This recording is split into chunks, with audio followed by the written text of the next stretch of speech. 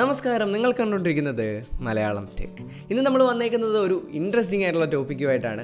നിങ്ങൾക്ക് software engineering interest ഉള്ള ഫീൽഡാണെങ്കിൽ, അല്ലെങ്കിൽ നിങ്ങൾ സോഫ്റ്റ്വെയർ എഞ്ചിനീയറിംഗ് ഫീൽഡിലേക്ക് ഇറങ്ങാൻ ആഗ്രഹിക്കുന്ന ഒരു വ്യക്തിയാണെങ്കിൽ നിങ്ങൾക്ക് തീർച്ചയായും ഉപകാരപ്പെടാൻ പോകുന്ന ഒരു വീഡിയോ ആണിത്. ഇന്ന് നമ്മൾ നിങ്ങളെ പരിചയപ്പെടുത്താൻ പോകുന്നത് സ്കൂൾ ഓഫ് പ്രാക്ടിക്കൽ സ്റ്റഡീസ് എന്ന് പറയുന്ന ഒരു ഇൻസ്റ്റിറ്റ്യൂട്ടിൻ്റെ കുറച്ച് കോഴ്സിനെ പറ്റിയാണ്. അപ്പോൾ ഈ കോഴ്സിൻ്റെ പ്രത്യേകത എന്താണെന്ന് നിങ്ങളിപ്പോൾ സ്വാഭാവികമായിട്ട് ചിന്തിക്കുന്നുണ്ടായിരിക്കും.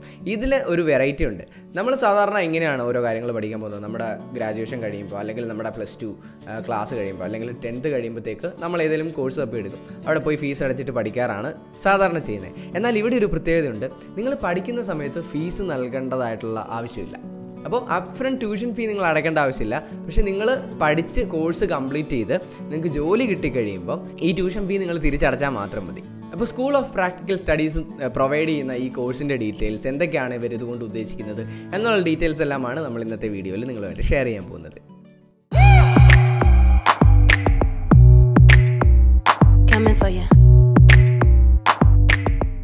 ഓക്കെ, അപ്പോൾ ഞാൻ ആദ്യമായിട്ടൊരു ഐഡിയ തരാം. ഇതൊരു ഓഫ്ലൈൻ കോഴ്സാണ്. നിങ്ങൾ ഓൺലൈൻ പഠിക്കുന്ന കാര്യമൊന്നുമല്ല. പിന്നെ ഇതൊരു ഫുൾ ടൈം കോഴ്സാണ്. നിങ്ങൾ പാർട്ട് ടൈം ചെയ്യുന്ന പോലെയും അല്ല. ഇത് ഫുൾ ടൈം നിങ്ങൾ ഇതിനു വേണ്ടി ഡെഡിക്കേറ്റഡ് ആയിട്ട് പഠിക്കേണ്ടതായിട്ടുണ്ട്. അപ്പോൾ ഇതിൻ്റെ ഓരോ ഡീറ്റെയിൽസ് ഞാൻ പറയാം. ഇതിന് ബേസിക് ക്വാളിഫിക്കേഷൻ എന്നൊന്നും ഒരു പറയുന്നില്ല. നിങ്ങൾ 10th കഴിഞ്ഞാലോ +2 കഴിഞ്ഞാലോ ഗ്രാജുവേഷൻ കഴിഞ്ഞാലോ എല്ലാം നിങ്ങൾക്ക് ചെയ്യാൻ പറ്റുന്ന ഒരു ഫീൽഡാണ്. നിങ്ങൾ സോഫ്റ്റ്വെയർ എഞ്ചിനീയറിംഗ് ഫീൽഡിൽ നിങ്ങൾക്ക് ഇൻട്രസ്റ്റ് ഉണ്ട്, സോഫ്റ്റ്വെയർ എഞ്ചിനീയറിംഗ് ഫീൽഡിലേക്ക് മാറാൻ നിങ്ങൾക്ക് ആഗ്രഹമുണ്ട് എന്നുണ്ടെങ്കിൽ നിങ്ങൾക്ക് തീർച്ചയായും കൺസിഡർ ചെയ്യാൻ പറ്റുന്ന ഒരു ഓപ്ഷൻ തന്നെയാണിത്. അപ്പോൾ എങ്ങനെയാണ് ഈ കോഴ്സുകളിലേക്ക് നിങ്ങൾ രജിസ്റ്റർ ചെയ്യുന്നതെന്ന് നമുക്ക് ആദ്യം തന്നെ പറയാം. spsonline.in എന്ന് പറയുന്ന ഇവരുടെ വെബ്സൈറ്റിലേക്ക് എൻ്റർ ചെയ്യുക. അതിൽ നിങ്ങൾ നിങ്ങളുടെ ഡീറ്റെയിൽസ് എല്ലാം ആഡ് ചെയ്ത് കഴിഞ്ഞാൽ നിങ്ങളുടെ മൊബൈൽ നമ്പർ വെച്ചാണ് നിങ്ങൾ ഇതിലേക്ക് രജിസ്റ്റർ ചെയ്യുന്നത്.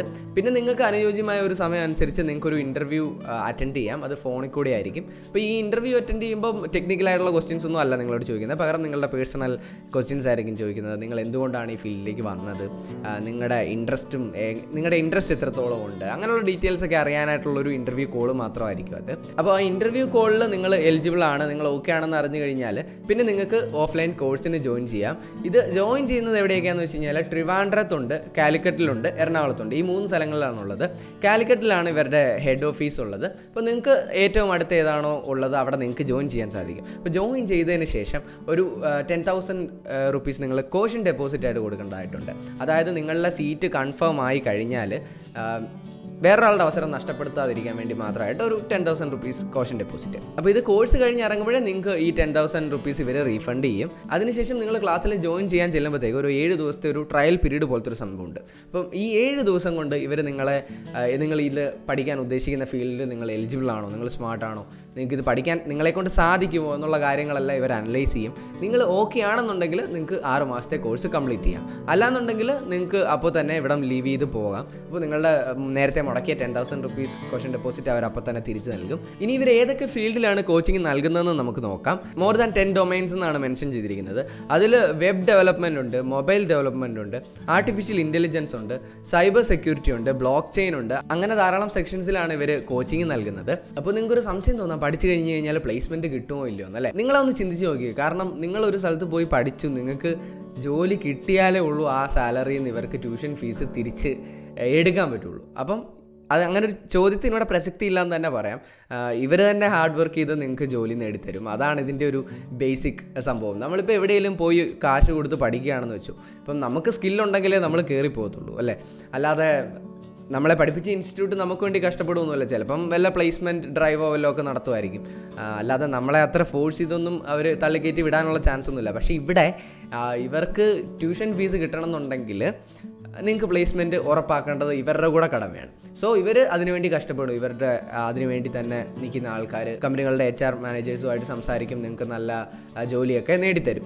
ഇനി നമുക്ക് ഇവർ ട്യൂഷൻ ഫീസ് തിരിച്ചെങ്ങനെ നിങ്ങളുടെ നിന്ന് വാങ്ങും എന്നുള്ള കാര്യം നോക്കാം. നിങ്ങൾ 6 മാസത്തെ കോച്ചിങ് കഴിഞ്ഞു, നിങ്ങൾക്ക് പ്ലേസ്മെൻറ്റ് കിട്ടി, നിങ്ങളൊരു കമ്പനിയിൽ കയറി, നിങ്ങൾക്കൊരു 20,000 രൂപയാണ് മാസം സാലറി എന്ന് വിചാരിക്കുക. അതിൽ നിന്നൊരു 15% ആണ് നമ്മൾ ഇവർക്ക് കൊടുക്കേണ്ടത്. അപ്പോൾ ഒരു 20,000 രൂപ സാലറി ഉള്ള ജോലിയാണ് നിങ്ങൾക്ക് കിട്ടുന്നതെങ്കിൽ നിങ്ങൾ മാസം ഒരു 3,000 രൂപ വെച്ച് 24 മാസത്തേക്ക് നിങ്ങൾ ഈ കമ്പനിക്ക് കൊടുക്കണം. അങ്ങനെയാണ് നിങ്ങൾ ഇതിൻ്റെ ഫീസ് പേ ചെയ്യുന്നത്. അതായത് കോച്ചിങ്ങിന് പോകുമ്പോൾ ആദ്യം നമ്മൾ ഫീസൊന്നും നൽകേണ്ടതില്ല.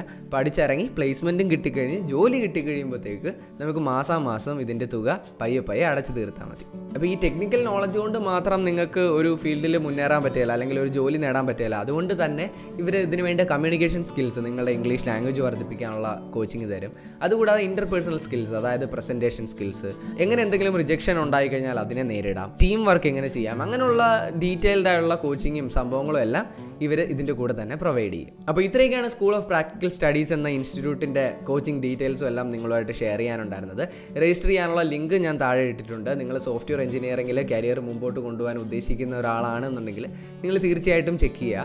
ഇനി നിങ്ങളുടെ ഫ്രണ്ട്സ് ആരെങ്കിലും സോഫ്റ്റ്വെയർ എഞ്ചിനീയറിംഗ് ഫീൽഡിലേക്ക് മാറാൻ താല്പര്യപ്പെടുന്നവരുണ്ടെങ്കിലോ അവർക്ക് ഇൻട്രസ്റ്റഡ് ആണ് എന്നുണ്ടെങ്കിൽ തീർച്ചയായും അവരിലേക്കും ഈ വീഡിയോ ഷെയർ ചെയ്തെത്തിക്കുക. ചിലപ്പോൾ നിങ്ങൾക്ക് ഉപകാരപ്പെട്ടില്ലെങ്കിൽ പോലും നിങ്ങളുടെ സുഹൃത്തുക്കൾക്കോ ഫാമിലി മെമ്പേഴ്സിനോ ഒക്കെ ഉപകാരപ്പെടാൻ ചാൻസ് ഉണ്ട്.